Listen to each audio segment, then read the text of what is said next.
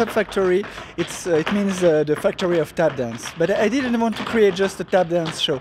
That's why I brought lots of different kind of elements, like circus element, dance, and urban percussion, to make it more fun and more diverse all around the show.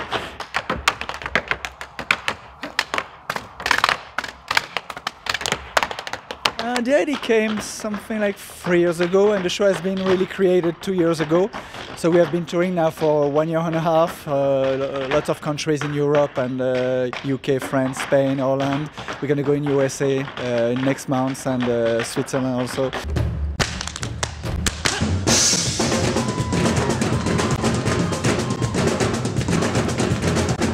I've been in the show for about half a year. The guys came to London about 1.5 years ago. So I saw the show there and I auditioned, and then once they had some more shows come up, I joined in November.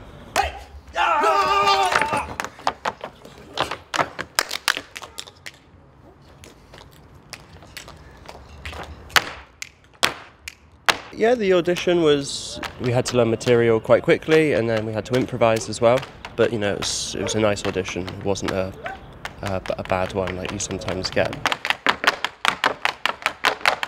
So I've been dancing professionally for nearly 5 years, mainly tap, but I used to do ballet, jazz, contemporary, singing as well, but now I just tap.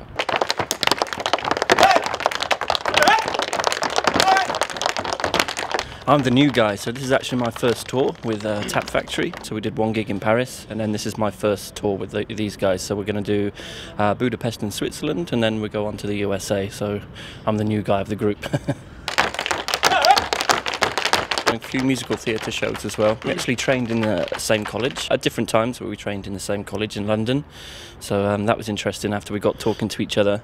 But yeah, we do quite a range of different jobs at the moment. I used to work with lots of different kind of artists, singer, comedian, acrobats, and I already had a passion for the Charlie Chaplin humor and this kind of really efficient thing that touched the audience directly, but in a simple way.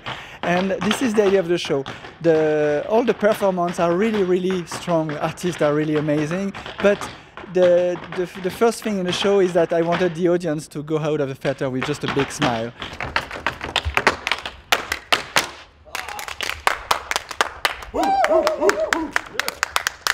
The audience is really good everywhere. Lots of laugh, lots of standing ovation and applause, because I wanted to do a show really universal. There's no talking in the show, for example. It's really like mute cinema.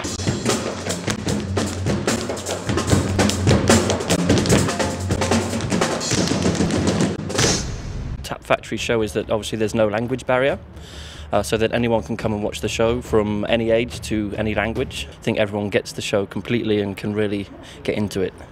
Yeah, I completely agree. Yeah, but yeah, the Hungarian audience has been really nice, and they've been responsive. You know, they laugh when they're meant to laugh. They clap when they clap. They seem to like the jokes, and they like the tap and the drumming. So.